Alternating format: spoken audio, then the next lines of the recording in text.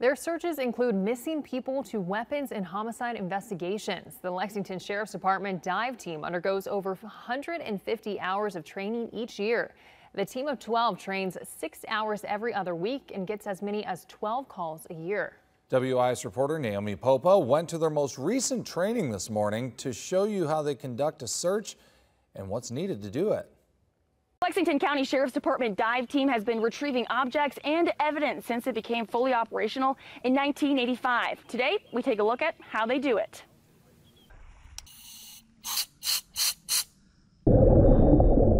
Since its inception, the LCSD dive team has been responsible for scuba diving murky waters in search of anything or anyone who is missing. But what's the process and how does it work? It starts with a call, letting the team know it's time to get in the water. But before that, the team performs a risk analysis to make sure the water and surrounding area is safe. Then a search line is used. It systematically covers the bottom of the water so they can effectively find an object or body. A wet or dry suit is put on, then it's time to get in. A lot of calls Lake Murray for missing persons. We do cover all the waterways throughout the county. It could be a creek, it could be a pond, contaminated areas too. Sergeant Jeff Weed heads up the dive team. He tells me technology continues to advance, which helps reduce time. Something that used to take the team a week to do can be done within an hour. The team uses sonar, a device that scans for abnormalities under the water. Metal detectors are also used, especially for objects like cell phones, which are often needed for an investigation or serious crime. But getting a call about a drowned or missing person can be difficult.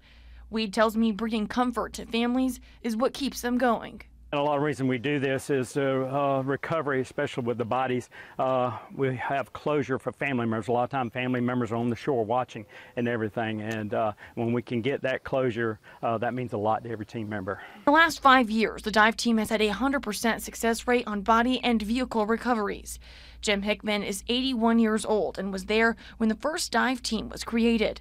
To this day, Hickman remains on the LCSD dive team, training and searching. Today we went through a mock training. Hickman and I went underwater to retrieve a gun placed 10 feet deep. In this case, we found the missing object.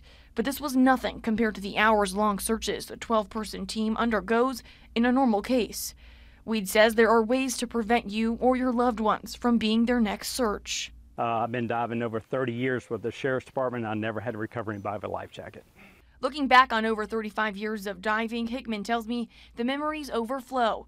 He showed me a multitude of photos, from successful finds and solved mysteries to fantastic photo ops. And this picture you said is your favorite?